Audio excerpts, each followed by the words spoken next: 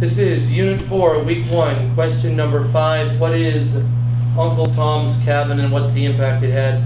This is a huge best-selling novel written by a passionate abolitionist. What did it do? It was banned in the South. They called it Lies. And in the North, it was read by so many people who may have never seen a black person, certainly never seen slavery. But now they've got an adventure tale of slaves escaping with horrible owners, and it makes slavery real to many people. It makes the issue much more front and center in American society.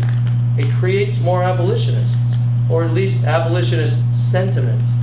And what's the book about? It's about a family escaping and one of the slaves staying loyal to his master, which is why ironically today an Uncle Tom is an insult in the black community. If you're an Uncle Tom, you're not someone who stands up for your rights, because in the book he's the character who chooses to stay with his family and stay with his owner and not run away.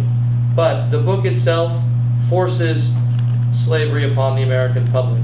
Abraham Lincoln famously said when meeting Harriet Beecher Stowe, who was quite short, "So you're the little lady that caused this great war."